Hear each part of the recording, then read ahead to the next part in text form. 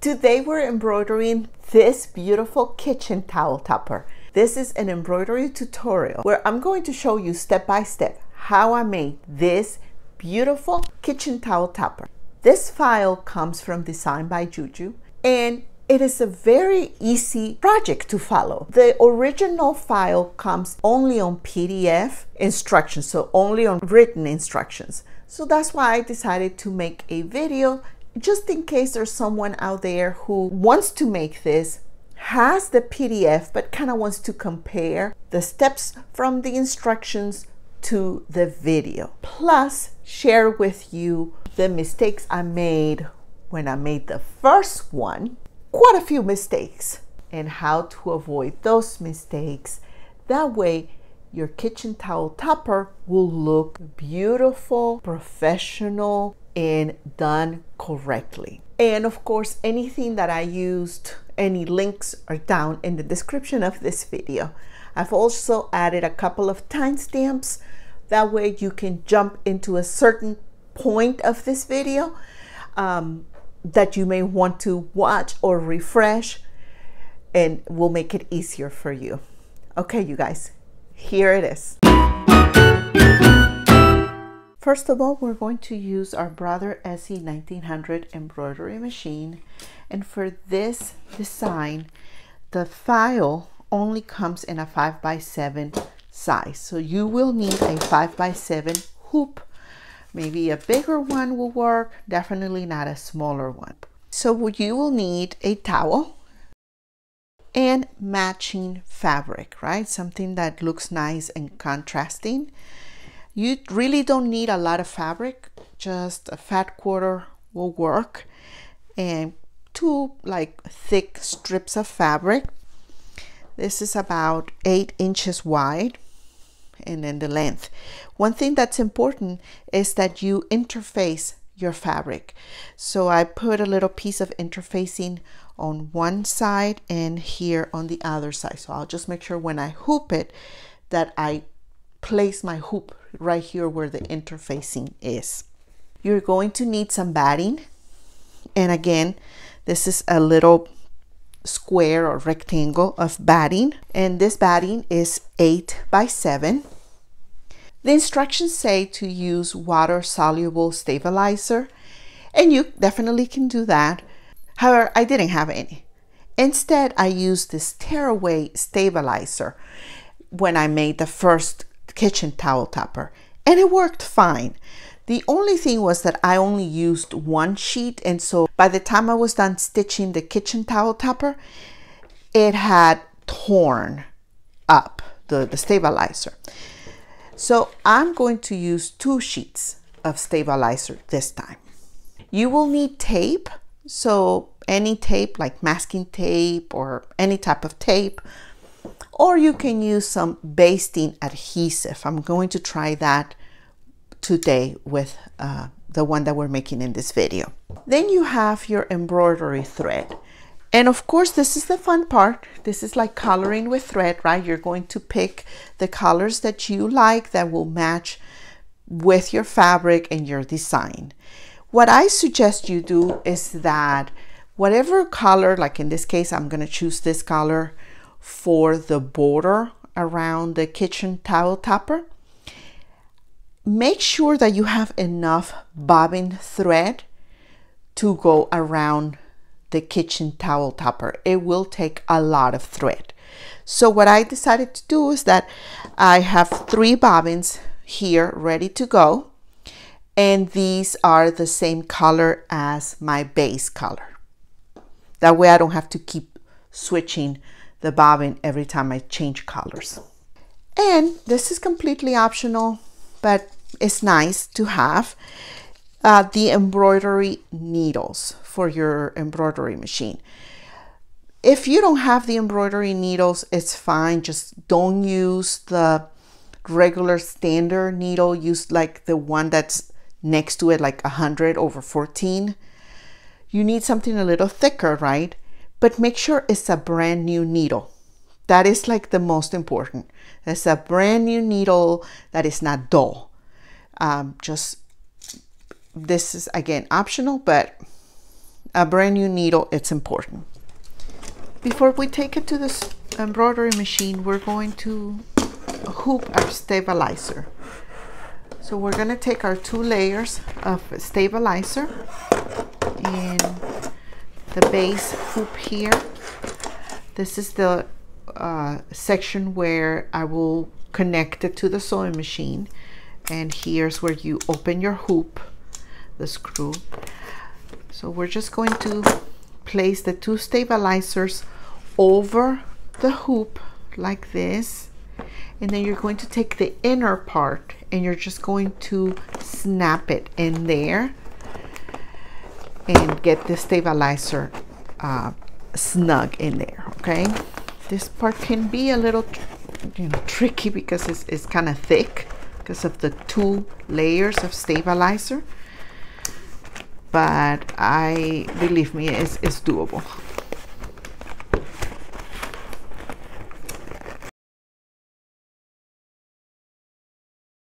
Now you can close the hoop here.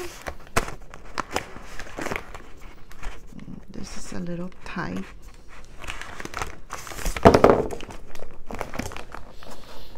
But you want to make sure that it's snapped in place, okay? That it's not coming loose.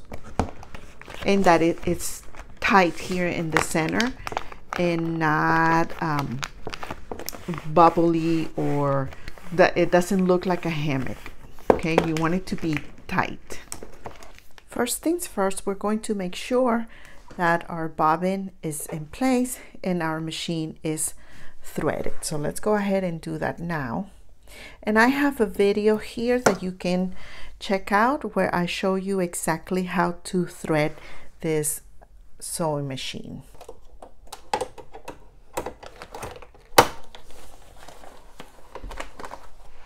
So now we already have our flash drive connected to the embroidery machine and is threaded. We're going to select here. It's going to move the carriage. And then here is our USB. And this is the image that I am going to make today. And set. And as you can see, it fills up the entire embroidery area, 5 by 7. We don't want to change anything, resize it, or anything. We're just going to click edit end and embroider. Now it's going to pull up all the threads and the different colors and stitching that you will need to start the project. So first you're going to do the placement stitching for the batting, and you're going to do this straight on top of the stabilizer. So you lower your presser foot, press the button, and you will see the stitching where you will be placing your batting, and it's right on top of your stabilizer. No fabric, nothing else.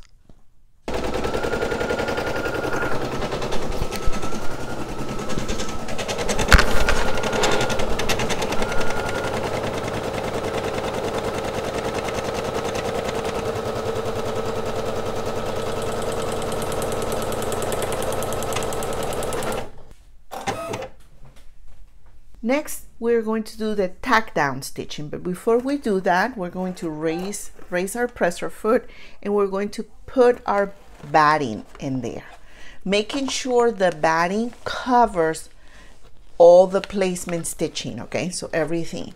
You lower your presser foot again, and right here you're going to see another minute. It's going to do the stitching for the tack down. So let's do that.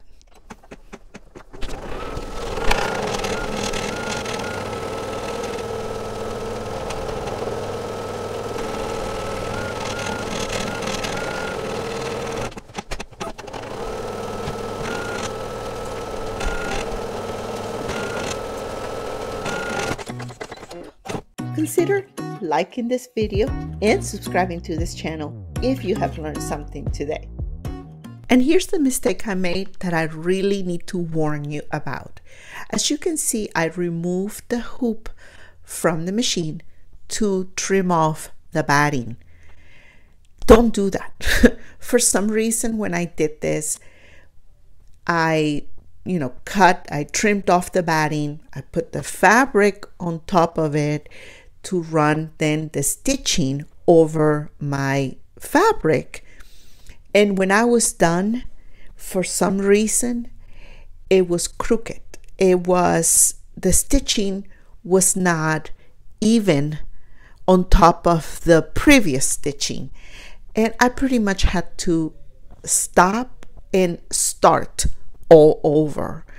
And so don't do that. You're gonna see next how to do it correctly. So when you get to this step, don't remove the hoop from the machine to trim off any excess batting. Believe me, you will thank me later.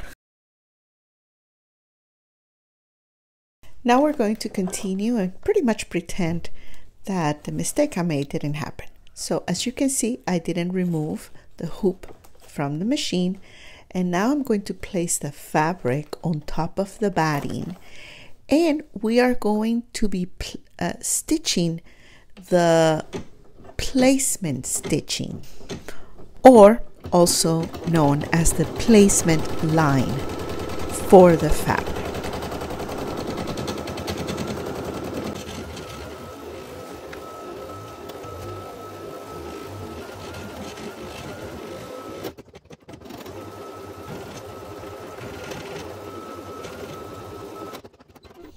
Again, without removing the hoop, I am just going to now change the thread, because we're going to start doing the design inside the kitchen towel topper.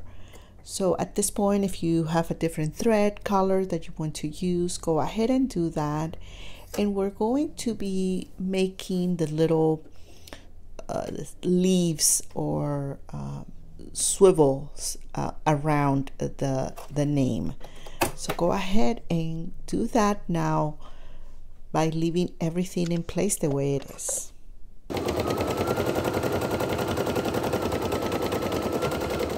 Now that we've completed that step, we're going to change the thread color so that we can continue stitching the design for this towel topper.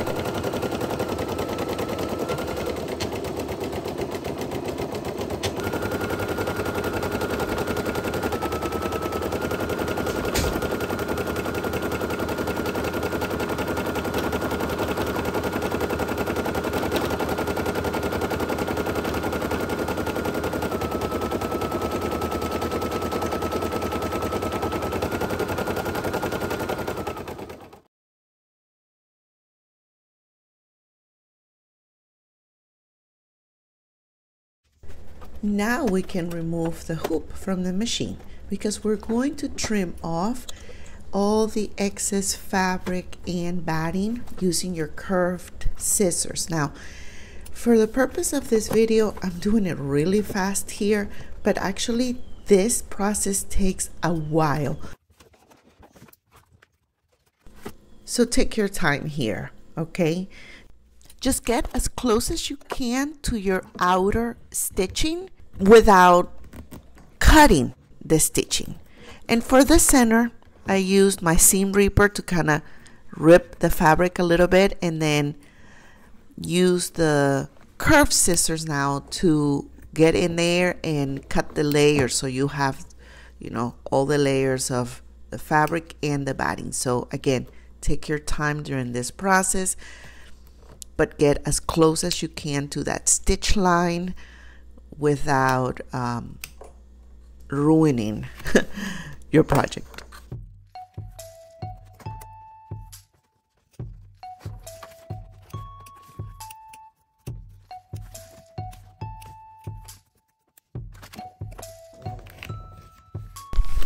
Now flip your hoop over, and you're going to take the other piece of fabric, and we're going to tape it or stick it to the back of the towel topper. For this, I'm using adhesive basting but you can use a regular tape as well. That will work.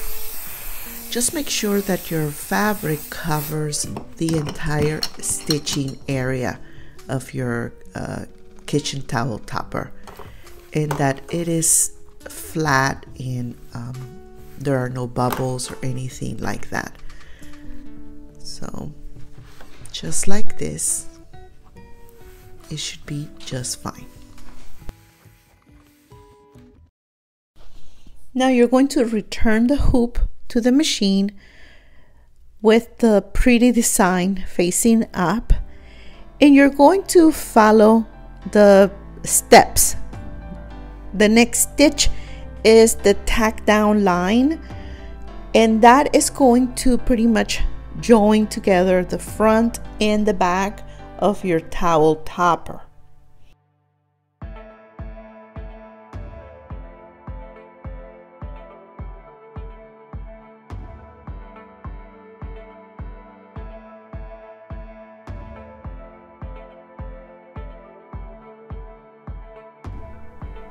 Once this step is completed, you're going to take the hoop back off of the machine. You're going to trim off the fabric on the back of the hoop, and of course carefully using your curved scissors and making sure that you don't cut the stitching line, you're going to trim off the outer edge and the inner part of the towel topper, and you're going to put it back on the machine.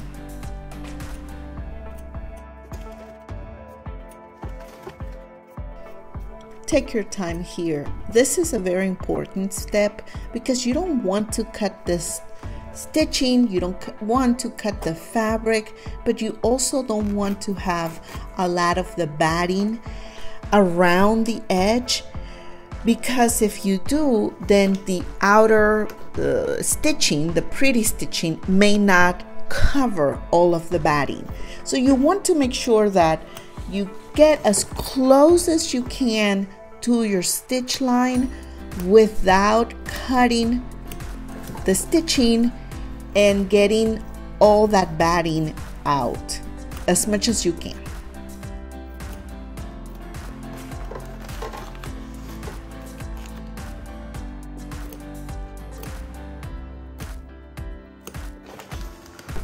And please don't cut the stabilizer in the center. Make sure that that's still there. Okay?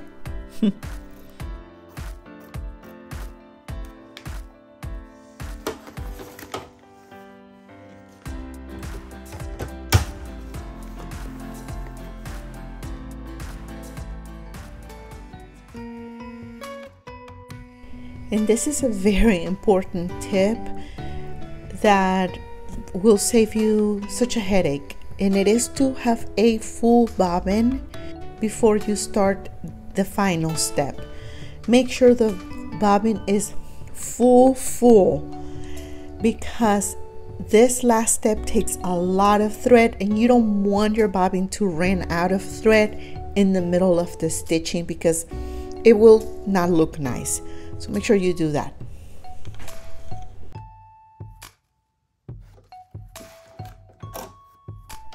Now the machine is going to start the satin stitching around the outer edge of the kitchen towel topper and the center. Now this step takes approximately 30 minutes to complete. At first, the machine will do some sort of zigzag stitching all around the edges of the towel topper and the center, and it will do this twice, and then it will start the decorative stitching, which it is very beautiful, but it takes a lot of thread, and this is the part that takes a long time. So we're not going to be watching this for 30 minutes. I sped up the video, of course, but go ahead and get yourself a coffee, a cup of tea, watch your favorite show because this is going to take a while.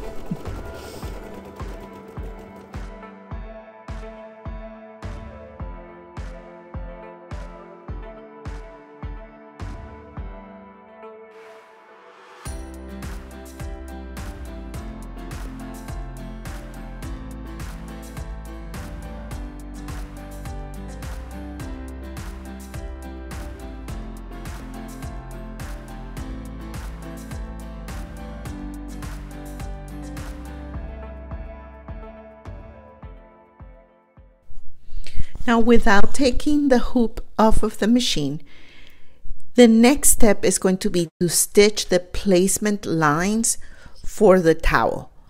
So you're going to let the machine do what it needs to be done. You're not removing the hoop or anything. It's just going to tell you where you will be placing your towel. So make sure you wait for this step.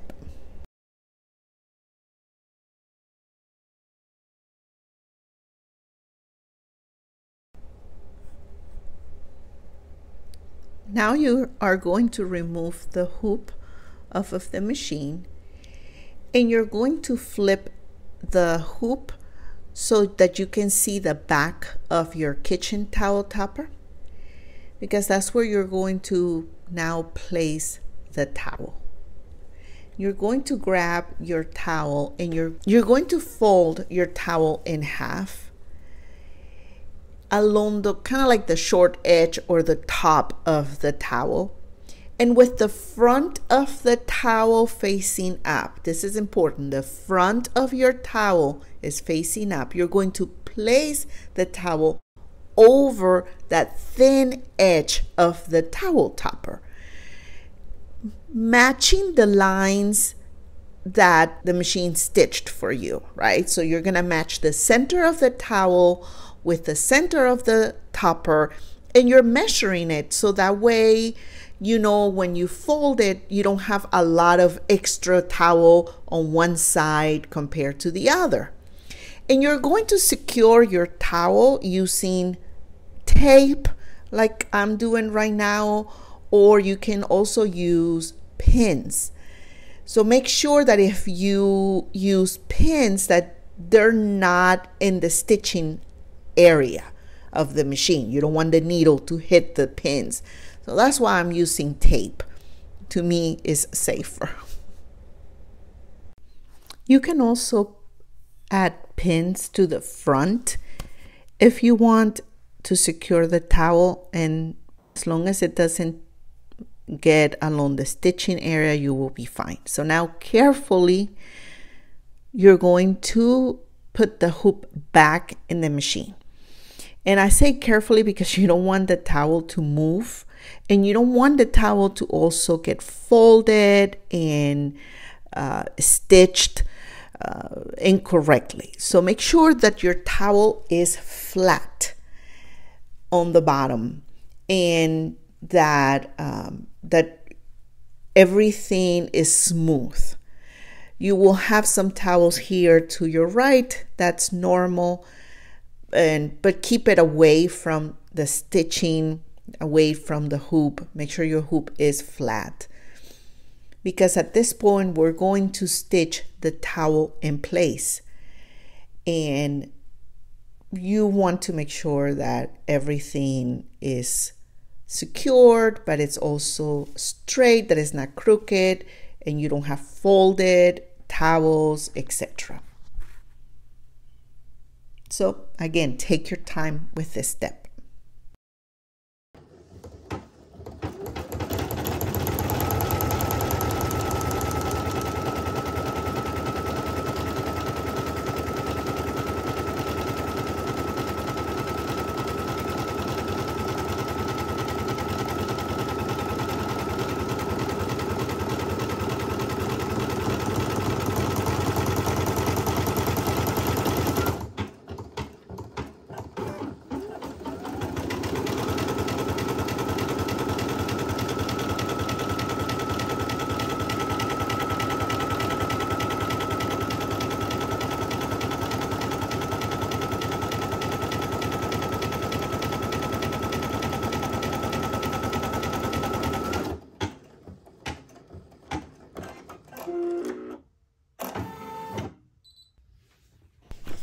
Let's remove now our project from the hoop. And as you can see, I still have a lot of stabilizer around it. Because this is the tearaway stabilizer, look how easy it comes off. If you were using the other type of stabilizer, you will need a cotton swab in water and dilute it that way. But since this is the tearaway one, I don't need any of that. It comes right off.